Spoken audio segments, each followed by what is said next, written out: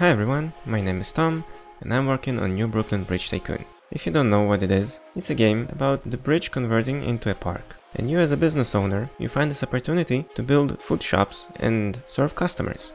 Like any other food shop, yours will require ingredients. So you'll be able to buy ingredients from the market or build your own factories and produce your own resources.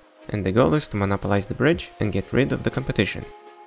This week I was working on UI changes. I'm a software engineer, I'm not a designer, which means my initial UI sucks, and I need to improve it to make the game look much better.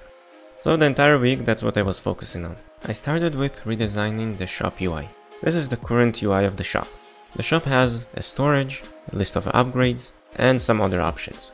And as you can see, everything is scattered all around, because initially I thought it would be a good design.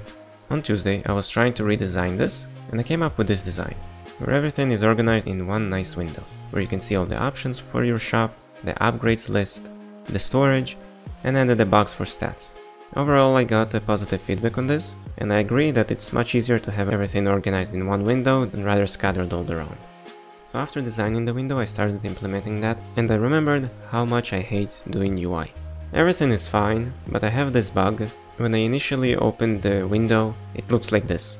And in order to fix it, I need to reopen the window 4 times. And on the 4th time, it looks fine. I'm not sure why it's doing that, I will have to look into it, but for now this is the state of the window, and overall so far I'm happy with the result. I decided to add another UI window to the game. This one is to list all your properties, so you'll have a list of all your shops and a list of all your factories.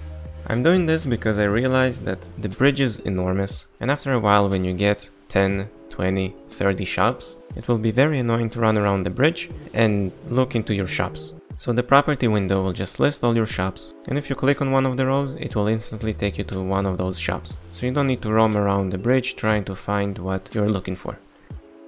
Also this week I tried to make a rebrand for the YouTube channel. I added a banner, changed the logo, and I also started working on a trailer for the Steam page. I got a feedback that the page really needs some sort of a trailer, at least to show the gameplay, and that's what I'm gonna do. The trailer is gonna be very simple. Obviously it's gonna be the initial trailer and probably gonna replace it in like a month or two, but I hope this will help me get more wishlists on the page. Anyway, these are the news for this week. Please wishlist New Brooklyn Bridge Tycoon on Steam, and I will see you next time.